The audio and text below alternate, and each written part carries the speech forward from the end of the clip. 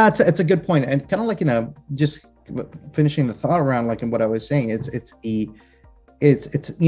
what is our primary goal on revenue operations? What are we responsible for, right?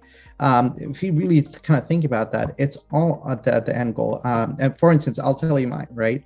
Ours is new business growth. Ours is our net retention numbers, right? It's customer centric and a new business centric, right?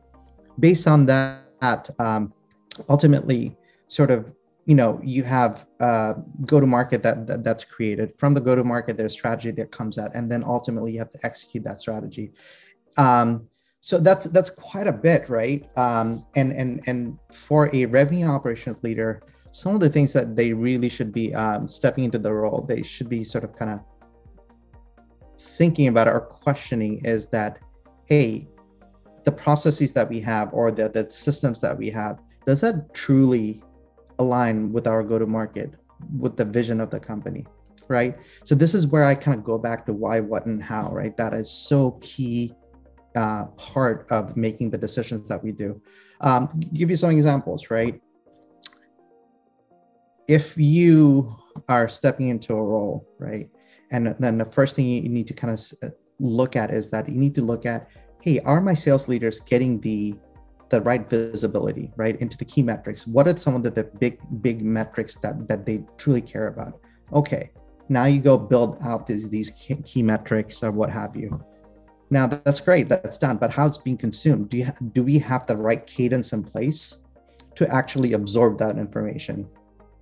Now that's a pretty big thing. So it's hard for a revenue operationalist to sit on one side and say, hey, we need to drive this. Like, how do I drive this? I can have my own operational cadence, but how do I drive this with the sales leads? But that is a key part. And that's where the relationship and the trust sort of gets built between the sales and revenue ops leaders, right?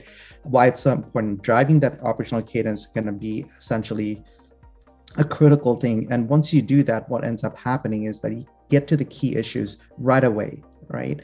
You're not waiting a quarter, you're not waiting 2 quarters or 3 quarters to kind of see, hey, what's the trend line, right? Around, hey, my forecast, my pipeline creation has been down, or MQL has been going down. But if you have that regular operational cadence, then you're getting in front of it right away, right? Then you can drive some strategic decisions off of that to kind of move the needle in the right direction. So that's a critical part. So I said a couple of things, right? I said why, what, and how, operational cadence. Those are key things that one should be really, truly looking at. And then once you have these cadences in place, then you can kind of go back and say, hey, do we have everything that they need in terms of job aids, right? Do I have the right metrics? If I don't have that, then let's go ahead and build this thing out, right? Then you can kind of sort of drive that with the team or yourself, right? Build those key metrics, and you can get in front of that. That really will expose the gaps that you have, not only within your team, but also processes, systems, and what have you. So it really sort of kind of helps